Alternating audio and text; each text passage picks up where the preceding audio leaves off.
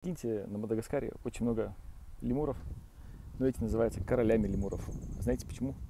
Только благодаря мультика «Мадагаскар». Больше никаких причин. Они не самые сильные, не самые прикольные.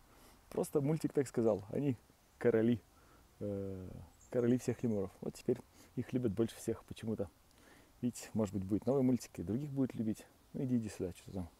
Где он там тут? Где он там? Следующий. Ой, ты где? Где? А вот, следующий идет. Ну вот, все. Ну вот, это видно. Король и королева это такой. На охране сидит, там еще бегают сзади. Вот, и прикиньте, один мультик может поменять ваш вкус. Вы приезжаете на Мадагаскар, посмотреть не каких-то там простых лемуров, а именно королевских. Вот, вот так вот. До скорого. И вот так вот будущее, видите, меняет наш мир. Вот есть вот такие какие-то Мадагаскар, вот такие вот какие-то лемуры, да? Их даже больше. Ну не. Вот эти мощные, эти мощные, эти оригинальные, эти королевские, потому что мультик так сказал. А эти просто лохи такие. Знаете, такие, что они? Разве они красивые?